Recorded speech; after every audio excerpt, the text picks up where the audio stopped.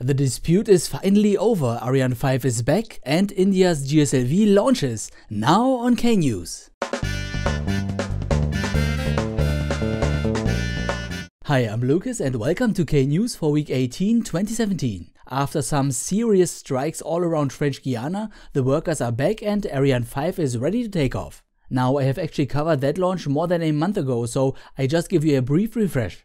Liftoff is now scheduled for May the 4th, yup, on Star Wars Day, so may the Force be with you, Ariane Space. Woo. On top of the rocket are two satellites separated by the so-called Zilda. Not stacking the satellites on top each other means each can be built individually without the other in mind, which is a big benefit, I believe. The smaller one in the bottom is KoreaSat-7, a regular communication satellite, and the one on top is SGDC, a half military half civilian satellite bringing satellite internet to Brazil. Next up is India's GSLV or Geosynchronous Launch Vehicle, launching the day after on May 5th from the Satish Dhawan Space Center. Unlike most other rockets, GSLV has a solid core and 4 liquid-fueled strap-on boosters. Combined, they have a thrust-to-weight ratio of roughly 1.5 at liftoff, which makes it accelerate quite rapidly. You can actually calculate the thrust-to-weight ratio quite easily without even knowing any of the rocket stats by observing the launch. GSLV is 50 meters tall and during liftoff it takes 4.5 seconds for the rocket to clear that height.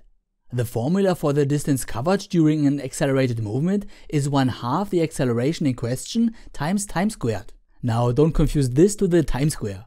Rearranging the equation, you can then calculate the acceleration a, which is in this case approximately 5 meters per second.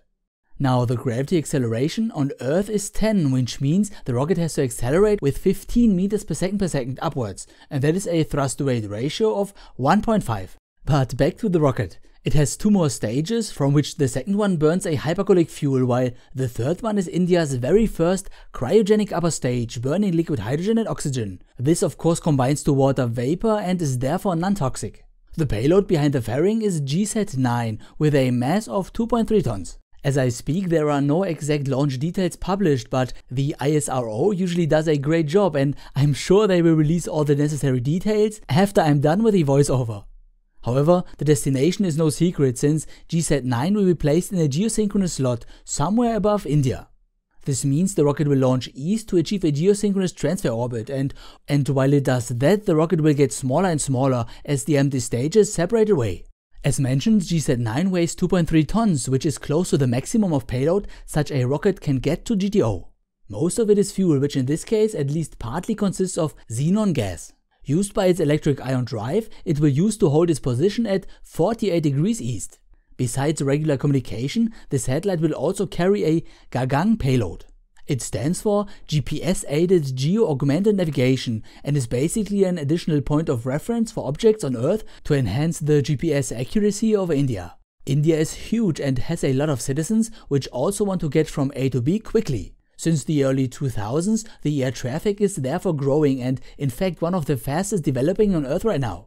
An accurate and robust navigation is therefore key to track all the planes and make sure everyone gets to their destination safely. For comparison, Germany has a growth rate of approximately 3%, while India was over 23% in 2016. It is now actually on par with Germany when it comes to passengers carried, and if the numbers continue to grow at such rates, it will only take a few years to reach the size of entire Europe, compressed into a single country. I can't find Indian companies which build big passenger jets, so my guess is Western companies like Boeing and Airbus probably have high hopes for that market similar to China. Anyways, the cryogenic upper stage has meanwhile pushed GSat-9 to its transfer orbit, from where the satellite will go on its own, circularizing its orbit over the course of the next few weeks. Now in the end, something about me. I'm currently working on an animation or basically a commercial for Tesla's Project Love Day. They will pick an amateur's video, which would be crazy, but there is a lot competition. For me it's just for fun and the last day you can submit your creation is May 8th. Another reason I mention this is I will upload and share it here, so I hope you don't mind. It will of course also include more energetic vehicles and I personally find it worth watching even if you don't like Tesla. Okay, that shall conclude episode 83 and I hope to see you next one if you like.